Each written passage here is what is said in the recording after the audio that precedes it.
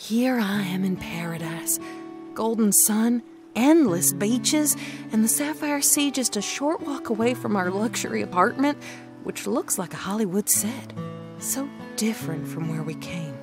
My best friend Lana called it the forget-me state, lost and forgotten by the rest of America. She got out as soon as she could. She's the reason I'm here, too. But Lana's changed.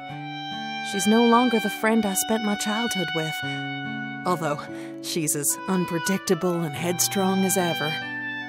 Because of her, I'm captain of the Asgard Valkyries now, and it's up to me to transform them into a winning team after a disastrous debut year no one will speak of. This isn't going to be as easy as it sounds with the team I've got to work with.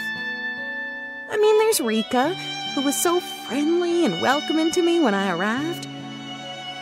And Zoe, whose aggressive and competitive nature alienates everyone who knows her.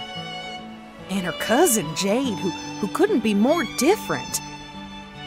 And finally, there's Emily, our driven coach, who puts me into this position and left me to sink or swim.